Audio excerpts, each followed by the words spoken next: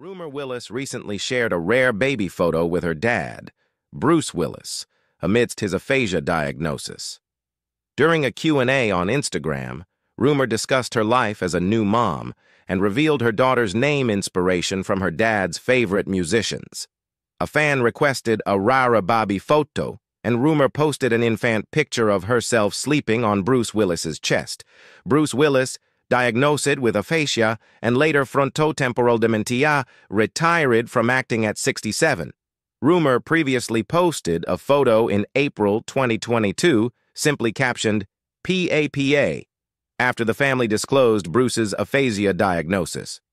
In September, Bruce's wife, Heming Willis, spoke about the challenges of frontotemporal dementia on Today.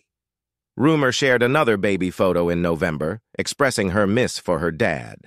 The Willis-Moore family has been open about their journey with Bruce Willis amid the debilitating disease, raising awareness for dementia.